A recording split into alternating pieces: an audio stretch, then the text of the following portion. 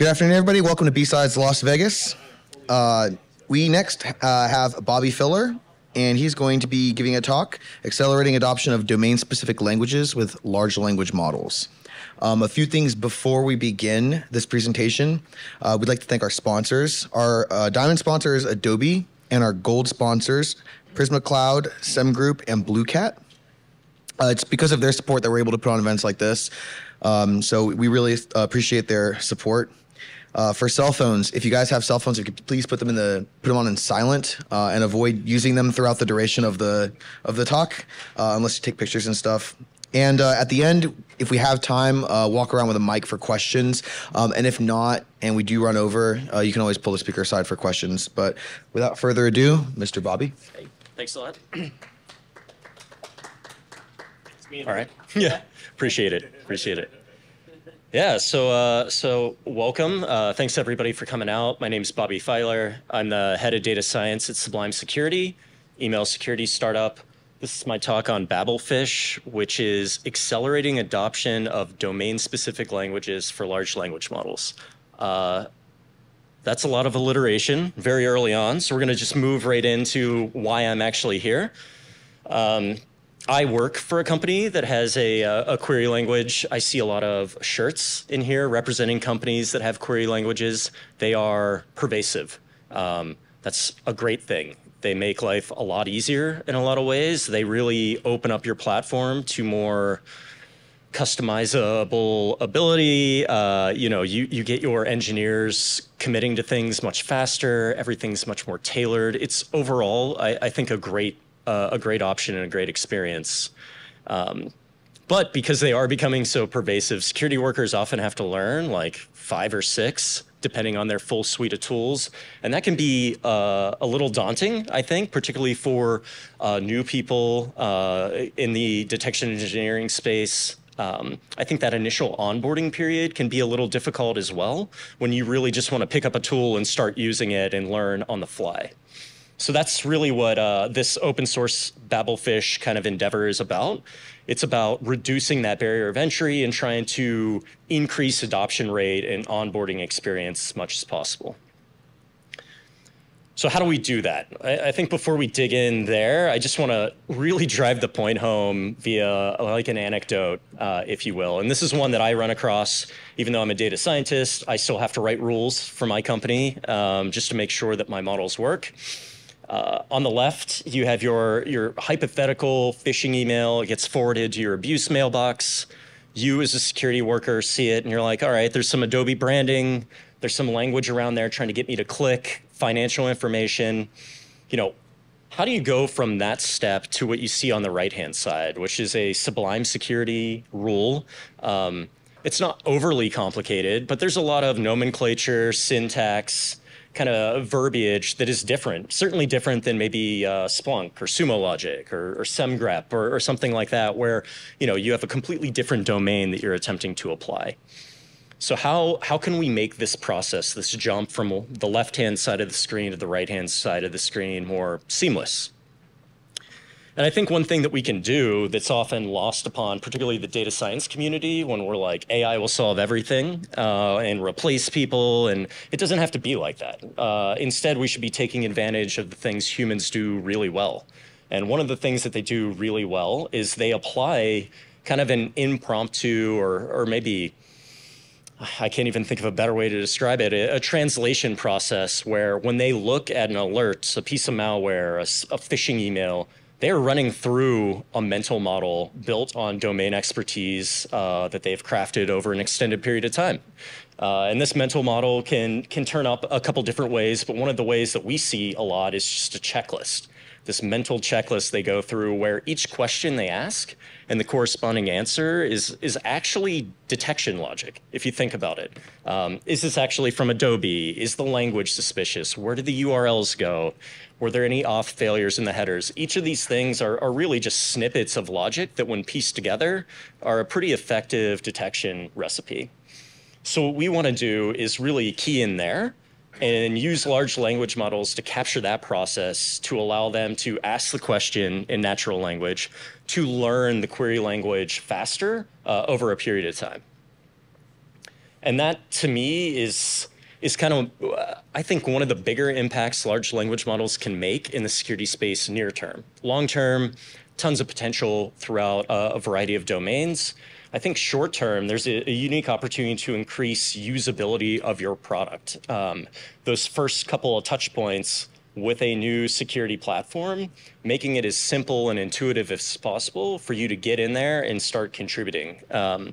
Increasing speed and efficiency, not only of the onboarding process, but of contributing to rules and detection logic within a platform. Reducing the likelihood of frustration or coding errors, which are commonplace in query languages, as somebody who's guilty of that all the time. Having a large language model was trained on real world working examples will help increase the likelihood of the code being produced being correct. And then finally, one that I'm personally a fan of and works great, at Hacker Summer Camp, is just improve collaboration and communication. Anybody in your security organization can talk about a threat in natural language, and it would be great for them to be able to contribute to kind of the security hygiene via these platforms in a more natural way. So with that sort of background, what did we set out to do when designing BabbelPhish? This idea of a large language model dedicated to natural language to code translation. In order to use an LLM, you need a data set. Sublime Security is growing, but we're not Python. We're not even Splunk. There are not just troves of natural language and code snippets readily available on Stack Overflow or Twitter or forums and things like that. So we had to get pretty creative where we pulled down this initial data set. And I'm hoping by sharing this, those of you in the audience that work for similar companies could kind of take this as an opportunity to maybe do the same. We used our documentation, which gave us a really good background of syntax and the way, we as engineers describe the language that we're providing people. The schema, the way we break down an email and expose it via the query language has a lot of natural language descriptions in it that we could start to leverage. Likewise, open source rule repos and our Slack channel, community Slack channel, are really, really rich data sources for not only real world snippets that are effective, but the way a diverse set of detection engineers describe their work. So everything there led us to a pretty decent sized data set. We still had some more complicated or complex like compound queries that required annotation. So for that, we pulled in a group of detection engineers, internal and external to our company, to provide a natural language description, which is really cool. Certain people were very verbose and methodical in the way they asked for PDF attachments. And there were other people who were like, well, I should just be able to say is PDF attachment, and then it just spits out the logic. And to me, that's, that comes from experience, that comes from expectation of the product. And these are all things that I think the large language model can potentially help out with. When it was all said and done, we ended up with a decent size, not a large data set, but a decent size, certainly enough to fine tune a model with about 3,000 examples. We uploaded that to Hugging Face so people could pull that down and start playing with it immediately. I came from a couple of different data science groups that released Ember, which is a malware classification data set, very important to the open source kind of ML security space. I hope that as we continue to grow this out, this can be another such data set to help further research. So once we had our data set, it was time to think about an ideal kind of large language model architecture. It's a 20-minute talk, so I'm not going to get into the guts of a transformer right now. There are books and videos and everything else. I'm just going to come to you as somebody who wanted to provide an open source model the fastest and cheapest way possible. So this was like my set of requirements. Knowing that I wanted to do that, a pre-trained model was by far the most important thing. Pre-trained models, think of OpenAI and Claude and Anthropic, a few others. These are built. They cost hundreds of thousands of dollars.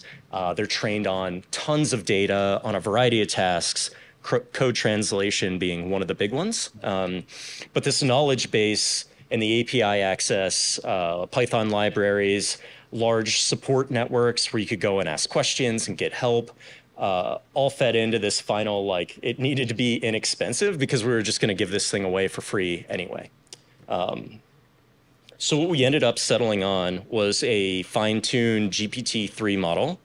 If you're familiar with that, there are like 3 variants. There's DaVinci, which was used for ChatGPT. It's very good.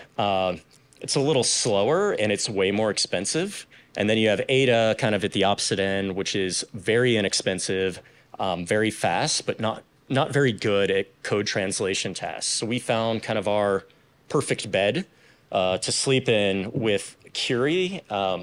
It's a mid-tier. It excels at code translation tasks. It's very fast. So when you think about integrated into like a VSCode plugin, the translation step is very quick. It's also very inexpensive to run inferences against, which again, because we were giving this away, we wanted kind of the best of both worlds there. As I said earlier, API access and cost from a resource standpoint were kind of critical. You can see on the right-hand side, to train these like very sophisticated models now is like 30 lines of code. And it costs $1, like $1.50 max to train, which is an insanely good price. It took like 90 minutes maybe.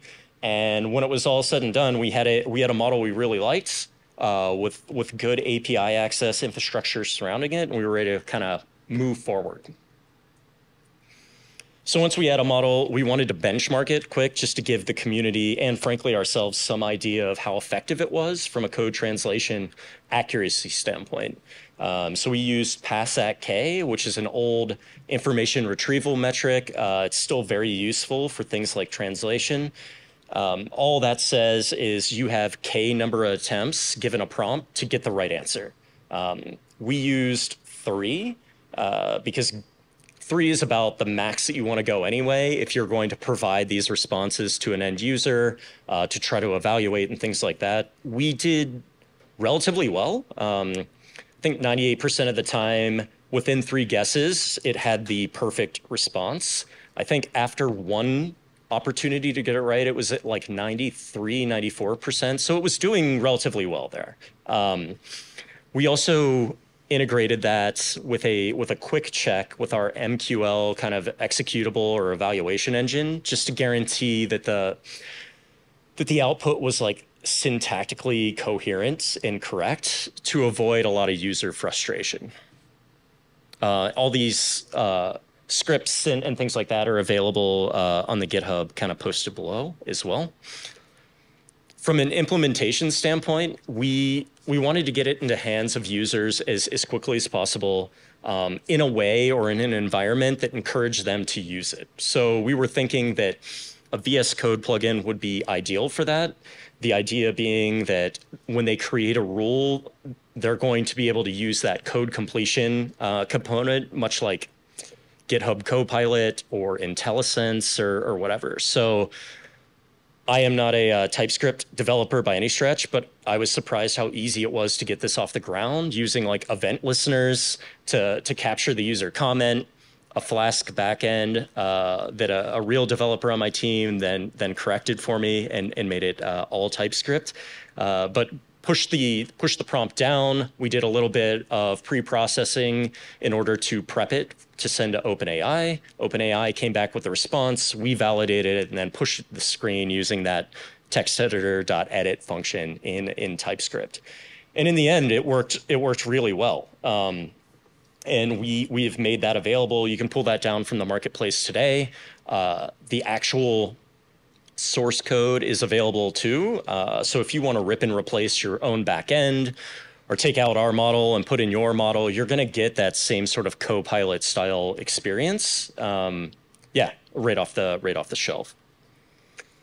I was having issues with demo life, so I basically recorded, and I'll talk through more or less what it does. But I mean, it's a demo where you type in English and it translates to the query language, which is not like the the most crazy demo that you can show right now. But the idea is like, thinking back to that Adobe example, it's literally just as you're thinking these questions, being able to type them out and get the appropriate query language back. And then having that validated using the interpreter on the back end is, I think, a nice way to learn. I guess I use MQL on a daily basis, and I still run into situations where I'm like, how do you move through this for loop, or how do you do this part?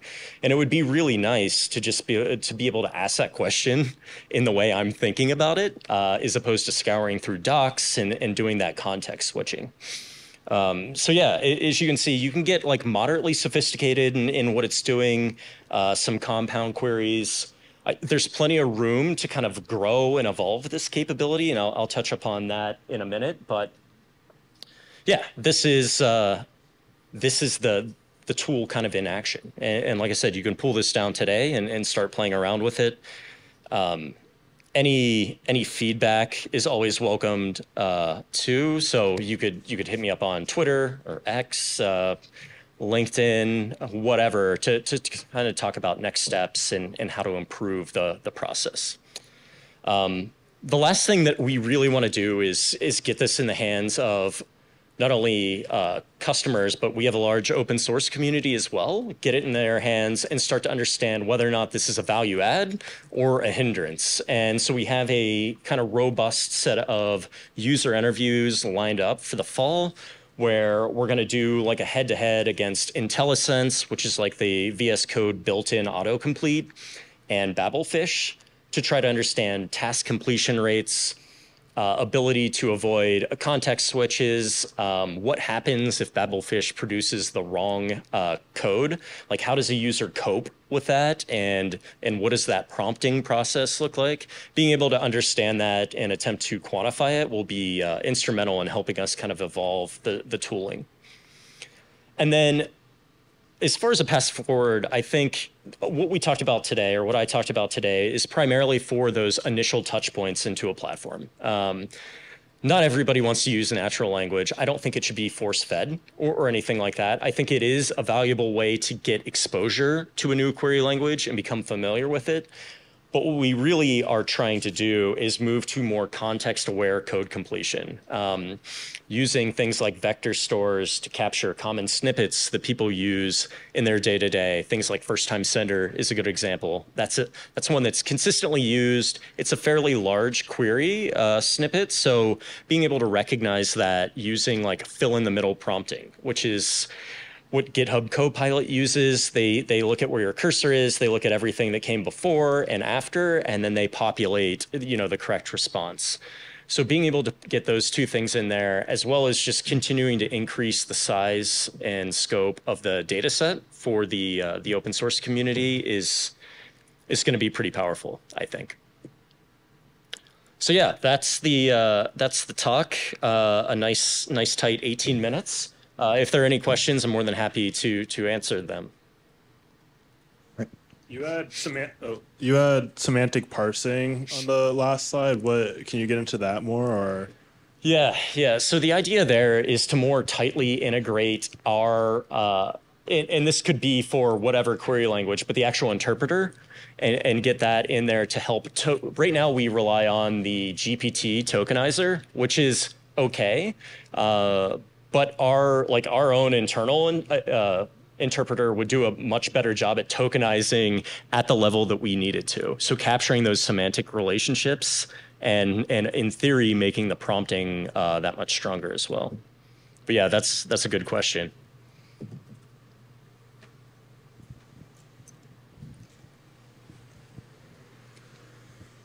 Any plans to support like a test-driven design style strategy? Like I don't know how to get to this kind of answer on, say, a test data set, but I'd love to get there on the big data set now. Yeah, so I think, supporting like the test-driven development approach is something that would make a ton of sense for us. I could see that being extremely useful for, other vendors that you see kind of in the hall as well. It's just this idea of, taking a look at, we've thought a lot about, what was it? like snippet back to description as well is a way to better understand what's going on. We have a lot of examples where a user will check in a rule that is heavy on regex. And you're like, that's great. I'm sure that's useful, but I have no idea what that does. So being able to feed that to a model and have that break down for you, what it's attempting to do to determine whether or not to allow it into this community rule repo to help out with testing and things like that is certainly, I think, a natural extension. Yeah. Any more questions? All right. Oh, one more. My other question is, you're using GPT-3. Just like curious why that over 3.5 or 4?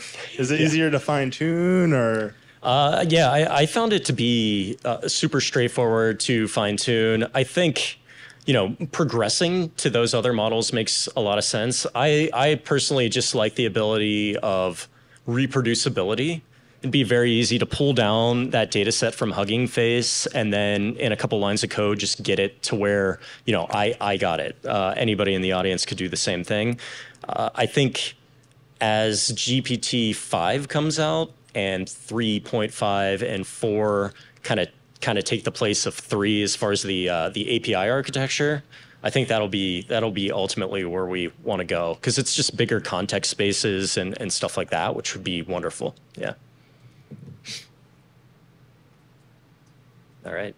I promised I'd give a shout out to my 7-year-old daughter who heard that it was being streamed and now thinks I'm a YouTube star. So, Cora, I'll see you in a couple days. Yeah. Thanks. Cheers.